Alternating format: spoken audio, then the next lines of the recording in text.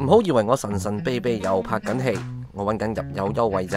而家只要去加德士油站即場攞張再賞卡，就有2個超正優惠。第一，7月份逢星期3用再賞卡就可以用黃金嘅價錢入白金汽油。另外用 WeGo App 登記做再賞前會員，可以入油儲積分換汽油，加埋免費升級同埋55蚊白金油券，入400蚊就有28公升嘅白金汽油啦，即係每公升減成4個2毫4噶，咁真係慳到盡。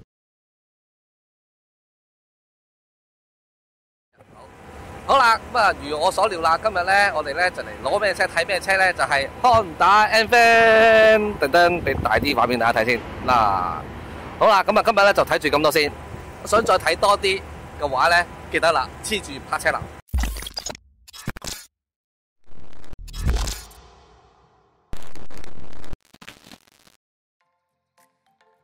講解一下 Van 先。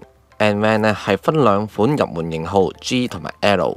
外形潮啲嘅 Plus Style 亦都有2款，分別係 Fun 同埋 Cool， 但係就只有 Fun 先至用圓形嘅 LED 日行燈，亦都只有 Fun 同埋 Cool 先至用660cc 配 Turbo， 最大64匹，扭力就係104 Nm， 但係就只有 CVT 波箱選擇。而 G、L 同埋 Fun 都用高頂設計，得 Cool 先至用平頂車型設計。副機同 M-Box 一樣，都係用 S07BNA， 但係針對商用車款就強化過。馬力53匹，扭力64 Nm， 有前轆同埋4驅利揀之外，波箱有 CVT 同埋用 S660同一副嘅6速棍波2種。Van 同埋 Cool 係採用單一 Turbo， 馬力最大係64匹，扭力就係104 Nm， 但係只係有 CVT 波箱選擇。講車價呢，佢唔平㗎。介乎126至到179萬yen， Suzuki Every 都只係95至到149萬yen咁上下啫。但係即使賣到咁貴啊，佢上市之後1個月就累積咗超過14000張訂單，比起原定目標嘅每個月3000部高出4倍有多。嗱 Van 咧咁啊，佢另一個賣點咧就係冇 B 柱啦，咁但係冇 B 柱咧，我知道大家想問乜嘅。就係佢嗰個防撞能力啦嘛，咁我成日都覺得咧，即係唔使太擔心嘅，因為咧日本人咧其實都係一個注重安全嘅一個民族嚟嘛，佢哋做車咧都係要經過個安全嘅測試啦。咁啊點樣做咧？首先咧2道門咧，前門同埋呢個尾門咧，趟門咧，其實佢咧都係加厚咗嘅，佢都係用咗一啲咧比較好嘅、更加好嘅剛性嘅物料咧去做呢2道車門嘅，而且加厚咗。OK， 咁咧同埋咧，你大家見到啊。佢上面下邊咧，其實係有晒勾扣喺度嘅，勾實咧車門嘅。其實好啦，咁啊至於3門咧，其實咧就會鎖死咗、扣死咗嘅。咁前門扣死咗啦，呢個趟門一樣嘅。閂咗之後咧，其實咧佢廠方入邊嘅設計就係呢2道門亦都係緊密鎖死咗，咁啊彌補翻成個 B 柱嘅。呢個位嘅，所以大家唔需要太過擔心，佢防撞blah blah blah嗰啲嘢咁樣。我覺得呢個問題咧有陣時即係有少少多餘嘅，因為即係日本人做車都要經過好詳細嘅一個測試，咁人哋日本車即係日本嘅法例都唔會俾啲咁樣嘅即係散晒嘅車出街行啦，係咪先？咁所以我覺得大家唔使太擔心嘅。咁啊，當你一打開嘅車門咧，大家見到啦，好寬敞啦，好容易上落啦。搬貨啊嗰啲都冇問題啦，而且咧前門咧個開嘅幅度達到90度啊，所以更加之俾到都係商用用家啊，譬如搬貨啊更加之容易啦。OK， 咁啊嗱，呢部車有好多嘅特別嘅細位同有趣嘅位置㗎。咁啊，首先最重要嘅就係佢能夠可以唔單止將呢個尾排座位瞓低啦，佢副駕都可以瞓低啦，呢個佢其中一個好大賣點啦。咁點瞓低就好簡單嘅啫，咁但係首先一定要拆咗呢個頭枕啦。咁個頭枕位咧擺個位置咧，佢都有諗過嘅。嗱，大家見到呢個咁樣嘅公仔咧，就代表住佢係放頭枕上去嘅。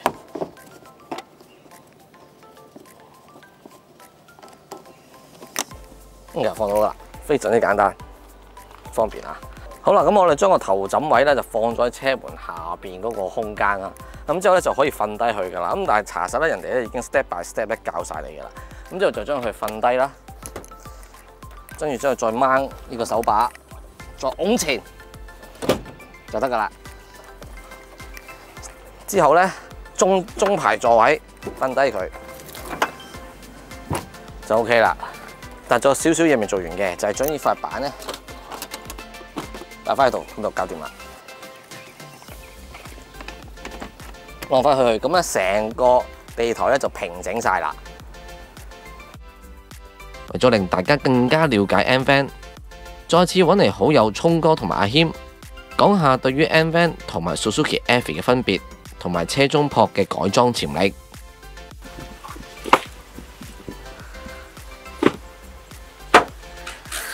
哇！我呢張嘢就米9，佢竟然係可以有罩。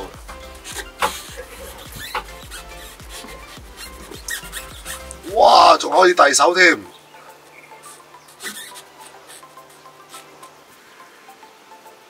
哇！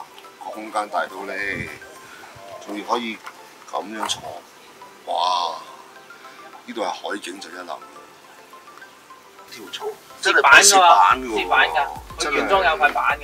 仲要係攝2塊喎，可以俾你一塊。一塊啫，一塊。呢啲位佢好好用啊 ，standard M6螺絲。咁你咪配翻啱嗰啲掛架，然之後掛翻上，已經咪有埋螺絲瓦㗎啦，裏面都唔使你額外再做螺絲瓦。非常好啊！呢個真係。係啊，呢個好好設計。其實個重點就係嗰個引擎嗰個佈局嘅問題。咁其實 N Series 呢個，因為佢其實 N van 咧都係用緊 N Boss 啊嗰系列嘅底盤嚟嘅。咁佢同 Every 最大嘅分別其實就已經係個引擎擺位 ，Every 喺個座位下邊。咁N Series 咧就副引擎喺前邊。咁其實就算呢一嚿嘢啊，我哋覺得你話 N van 坐得好似高高地嘅感覺啊，咁但係對比我哋揸開 Every 咧，我哋已經係覺得係矮咗㗎啦。即係已經係一個喂正喎，點解揸貨車都好似有少少揸 N Boss 嘅感覺嘅咁嘅質感咯。咁個分別就喺度。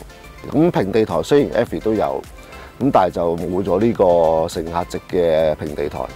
咁呢個可以做到2.6米嘅長度 ，Every 就要真係打對角先可以做到啦。我自己反而覺得能夠喺一架最 cheap 嘅 version 上邊用到 S660嗰個6速波箱，係一件幾慶幸嘅事嚟嘅喎。因為始終我哋揸開 Every 就知嘅，因為呢啲即係你揸強勁馬力嘅跑車同揸一啲冇力嘅引擎咧，其實大家都喺引擎嗰個運作轉數嗰個留意咧都好緊要。尤其有時我哋一定要我哋揸 Every 大家都知㗎啦，可能真係要留意個轉數，唔好俾佢跌。一跌咗，可能上某啲斜路就上唔到㗎啦，或者係可能要好慢先上到。咁佢有呢個6速波箱，我覺得反而係一件幫助嘅事。對於我哋控制呢副咁力量有限嘅引擎，去運用到啱波段啊、啱轉數啊，反而係一件開心嘅事。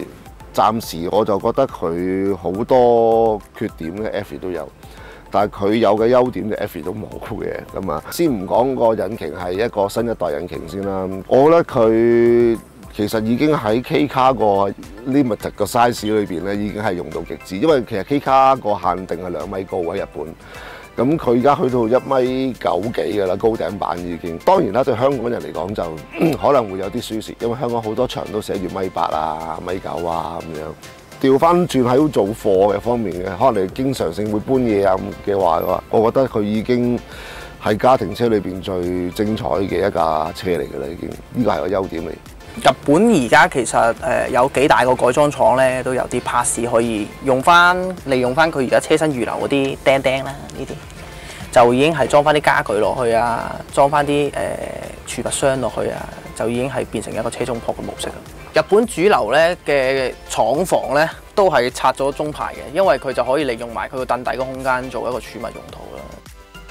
如果你係想架車係有時係做車中泊，有時可能係車屋企人嘅，咁你咪唔需要咯。如果你係長玩車中泊嘅，咁你咪拆咗佢。我都覺得係拆咗佢好啲，因為佢下面嗰個空間都可以擺到好多嘢嘅。呢部車有一個設計我覺得唔好嘅就係呢度安全帶啦。因為呢條安全帶大家見到啦，就係咧副駕咧嘅車門位嘅。咁咧當有陣時咧有個朋友唔小心開到個車門，佢會錯住啦，就係咁啦。咁啊，雖則呢個情況應該唔會即係發生嘅，但係即係以防萬一啦嚇。咁所以就即係得係呢個咧，就大家要留意啦。好啦，咁啊，今日咧就是萬眾期待嘅我自己啦，覺得啦，咁咧就係 N-Man 啦，咁啊，終於成個 Honda 嘅 N 系列嘅所有車咧，我都試勻啦，咁啊好多謝即係友好啦，咁啊肯借部車俾我啦，咁亦都因為佢想湊齊一個系列啦，咁啊即係買呢部車翻嚟啦，所以令到即係呢個夢咧得以圓滿啊！咁啊呢部車咧，我而家啱啱開始試，我先講下啱啱開始試嘅時候一啲嘅感覺先啦。首先咧就係因為呢部車我哋買呢部車就係棍波啦，咁就所以咧佢個極力子咧，我係有少少時間需要適應嘅，因為個最大原因就係佢個接合點咧比較高啊，咁啊亦都唔係話好重啊，即係輕輕身嘅，所以你其實某程度上嚟講佢係舒服嘅，因為你好踩好輕力就得啦嘛。咁但係都因為呢個原因咧，你需要揾個接合點咧，你係需要少少時間咧去適應嘅，即係好似而家咁適應咗咧就冇問題噶啦。咁但係啱啱開頭咧，因為我上斜嘅關係咧，咁啊所以就要花少少時間去揾到個接合點咧先至得。咁啊但係呢個適應嘅過程唔會話太耐嘅，只要你揸慣棍波嘅朋友咧，好快你就能夠咧適應晒㗎啦咁樣。咁啊啱咁啊揸出嚟啦嘅時候咧，啱啱呢個10幾分鐘裏邊，我啱啱暫時感覺就係咧，依副計咧，其實佢嗰個吸氣咧係好快嘅，佢個轉數提升得都好快嘅。咁因為啱啱喺一波二波咧，佢一踩油門咧，唔需要踩好深嘅啫，其實佢都已經可以扯到上去3、4千轉嘅，即刻俾你轉波喎。所以其實佢係幾快嘅呢個轉數提升嗰個速度咁樣。咁咧嗱呢副計咧就係同 N-Box 一樣，都係用 S07B， 不過佢 NA。佢有推保嘅，咁但係只係得頂板嗰兩部咧先至有嘅啫，即係兩款先有嘅啫。咁咧就佢又冇嘅，即係我哋而家呢副係 G 嚟噶嘛 ，G 係最 basic 呢一副就係冇嘅，所以都係要駁60cc 嘅 NA 咁。咁啊有個好處咧就係我呢副波箱咧就係 S660嘅6速棍波波箱，咁啊一模一樣嘅成副，即係兩個棍波箱一樣嘅。嗱，譬如我出嚟迴旋處咧，其實我好爽嘅都，即係就算我冇推保啊。我都好爽嘅，因為其實佢個提速咧好快啊，轉數提升真係好快啦。咁啊1、2波咧3波佢嗰個接合嗰個齒輪比咧都幾緊密嘅，所以你轉波嘅時候咧你唔會有挫嘅感覺嘅，好順暢嘅。所以呢個係值得一讚嘅地方嚟㗎。咁啊果然係 S660嘅棍波啦嘅波箱啦，係好唔錯，其實成個感覺。咁啊一唔錯咧就真係好好噶啦，即係講真，因為你駕駛上面咧個體驗已經係良好咗先啦。首先咧就要同大家講下咧，因為首先佢呢部車咧係採用咗低地台啦、低重心嘅設計啦，咁所以咧其實佢成個重心咧本身部車嘅重心其實係好低嘅。好，咁但係咧佢因為要保持翻咧 van 仔咧嗰個高身啊嘛，咁所以咧佢嗰個坐姿咧就變翻坐到好高下啦。OK。咁所以兩者咧配合咧，其實咧就嗰件事咧就相距好大嘅。本身個低地台啦，但係同你嘅 position 咧，成個坐姿咧就係拉高咗好多。咁所以就先至會令到大家會有個感覺就係，哇！呢部車咧其實好似好拋咁啊，好船啊嘅感覺啊，揸起上嚟嘅時候攞嚟攞去啊咁。咁但係即係實際試過之下咧，我覺得還好嘅，因為點解咧？首先佢呢個避震咧其實係唔錯嘅。原裝避震上邊已經算係咁噶啦，呢個避震咧唔硬嘅，即係唔係死硬啦、砰聲嗰種啦，唔係嘅，佢都係依然一貫咧日本嗰種嘅有種柔韌性嗰種風格喺度嘅。咁佢嗰個支撐度咧，我覺得算係唔錯嘅。即係佢嗰個唔錯之處就係，譬如話頭先當我喺迴旋處過彎嘅時候咧，佢唔會咧跌墮咗一邊嘅。好啦，嗱，例如咧，我哋而家就迴旋處啦，迴旋處提速啦。提速咁啦，譬如我過迴旋處啦，咁咧佢個懸掛咧，其實嗰個支撐度咧好好嘅。咁啊，所以咧喺個過彎嘅時候咧，我左右兩邊嘅左右移動咧，嗰個重心咧佢唔會偏向，譬如我而家使向右邊啦。好啦，咁咧嗰個重心咧係傾側到少少左邊嘅，但係咧佢唔會完全都跌墮咗喺左邊，而令到部車咧好似咧沉咗落去嘅關係，好似呢有個 cushion 咧就沉咗去左手邊嘅關係嘅，佢依然咧個車身都依然保持翻咧一定嘅平穩度俾你嘅。咁佢嗰個因為佢車身高嘅關係啦，佢始終咧左右搖擺嘅幅度咧都係大嘅。咁但係佢個回穩咧，車身嗰個回穩咧都快嘅。咁所以係令到成個駕駛感覺上面咧唔算話真係差得咁緊要嘅。我覺得我係覺得可以接受嘅水平嚟嘅。即係你日常駕駛代步運貨工作啊，商務車嚟啊嘛呢啲，咁其實係完全係足夠有餘噶啦。嗱，呢部車咧就有頭轆啦，同埋四驅版本啦。咁我今日揸呢一部咧就係四驅版本啦。咁大部分咧嘅日本嘅四驅咧就係放雪地去行走嘅啫。咁但係咧我抄資料嘅時候咧，可能就覺得 N-Van 咧始終係一部商用車為主嘅車款啦。咁咧就多數咧都係俾即係嗰啲即係用家咧攀山涉水啊、上下山啊咁樣。所以佢個四驅咧係有少許嘅改變嘅。咁就佢喺即係四驅上邊咧，就係加入咗一啲嘅即係嚟嗰啲元素啦，咁啊令到改良過啦，令到佢喺譬如話行山上面啊嘅扭力啊更理想啊咁。咁佢個 brake 咧都幾好嘅，佢個 brake 咧其實我覺得行程都幾長嘅，而且咧你踩落去咧，其實佢係幾反應幾靈敏嘅。佢個行程長咧係幾反映到你嘅力度咧同嗰個制動系統咧互相配合得唔錯嘅，所以你踩幾大力咧佢就收幾多，所以係好容易去使用嘅，好容易因嘅啫嗰度力。其實係 OK 嘅。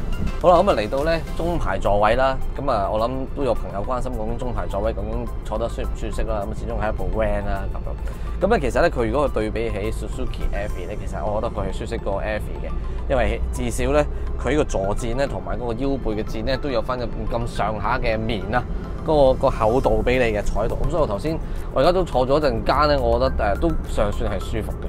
其實即係唔會話好硬啦，個屎忽同埋個腰間位咧都唔算話硬到阿媽都唔認得嘅，咁都有翻咁上下嘅承托力啦咁。大家要留意啦，咁再講多次啦，因為咧呢部咧係 G 啦車款啊，即係比較齋嘅版本啦，最低級嘅版本啦，咁所以你個中排咧係唔會有頭枕位嘅，即係高級版少少咧就先至有頭枕位嘅。OK， 咁所以就大家唔好驚訝啦，話點解部車冇頭枕位嘅咧咁樣，咁只不過係個版本問題嚟啫咁。就係咁啊，但係我坐喺中間，覺得佢嘅聲音都還可嘅，即係我頭先都講到，我坐喺車頭司機位咧，我覺得佢嗰個隔音咧都算係接受到啦，係咪？即係呢啲 van 咧就唔好話要求話要好強大嘅呢個隔音啦，咁係不切實際嘅，甚至乎如果你話想喺歐洲嘅級數咧，更加不切實際。咁如果你想歐洲級數咧，就自己唔該，一係就換翻部歐洲車，就甚至乎你自己做隔音啦。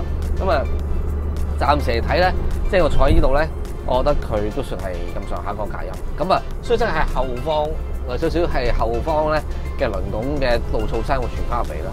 但係就整體嚟講，佢都算抑壓得唔錯啊。其實就咁呢方面就大家就唔需要話太過擔心，完全係接受嘅水平以內嘅。我自己嘅空間咧係 OK 嘅，但係我唔高啦個人，所以就即係呢個我個膝頭哥咧都坐直晒個人咧，其實 OK 嘅。好，但係咧，如果你比較高大上坐，你腳長嘅朋友咧，就可能有少少辛苦啦，有少少頂嘅情況發生啦，咁咯。就係其實大致上就係咁多啦。嚟到總結啦，我哋不如先聽下聰哥嘅睇法先。Honda 喺做呢啲 N van 啊，即係呢啲K 卡嘅 van 仔裏邊咧，其實佢對上一代 Ramos 同埋 Airdy 都已經20年嘅歷史㗎啦，已經其實個感覺有啲似嘅個樣都但係我哋又估唔到佢反而做咗一架 K 卡啦，K 卡界嘅貨 van 啦。你問我覺得佢反而唔單止係對 Every 一個衝擊，佢對啲 K truck 都有啲衝擊嚟嘅。日本咧有啲 K truck 係好多攞嚟做送貨啊，或者攞嚟做物流啊嘅功能嘅。但係就缺點當然係冇瓦遮頂啦，好多都。